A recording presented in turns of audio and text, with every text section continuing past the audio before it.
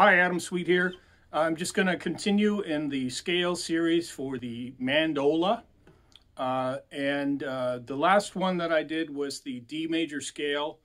The one I did previous to that was the C major scale. So if you have any questions about, tips and tricks on where to put your fingers and a little bit about theory and so on, then go back and watch the first two mandola videos, which will get you situated. Because today I'm going to skip a lot of that extra stuff and just show you how to play the scale. So today we're going to do the E major scale on the mandola. So you want to start on the lowest E on the instrument, which is second finger on the 4th fret C string. Okay, so E, F sharp is 3rd finger on the 6th fret C string.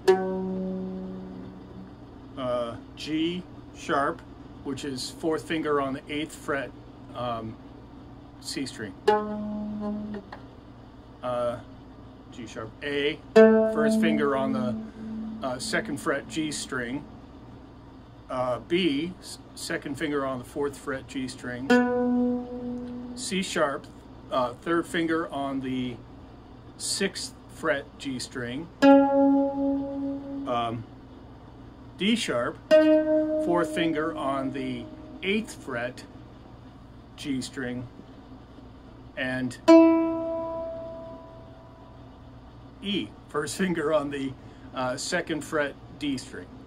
Okay, I'm just going to show you one octave today, because typically you would have to shift up the neck, and I haven't showed you how to do that on the mandola yet.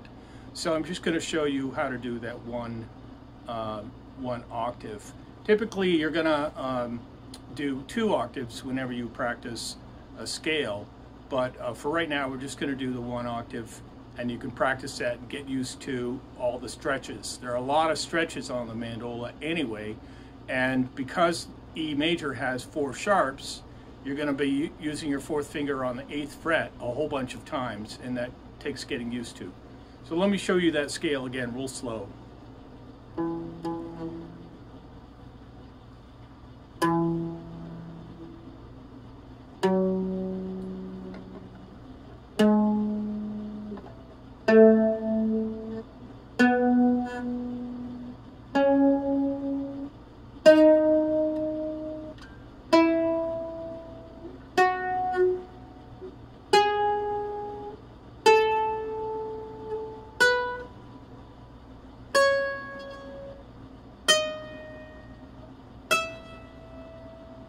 Okay, and then obviously when you practice the scale, you go up and then you go back down. I just have one little pointer about shifting up for that 8th fret with your 4th finger. What you do is you just do a little bit of a pivot from your wrist. It's not very much, it's about 1/2 inch or so. You kind of rotate your wrist, and that allows you to reach the 8th fret with your 4th finger. You always want to try to leave your fingers down as much as you can, but obviously if you're pivoting, it's kind of hard to leave your 1st finger down on the 2nd fret, which is where it was. So it's okay to lift it up. Did I say 2nd? I meant 1st.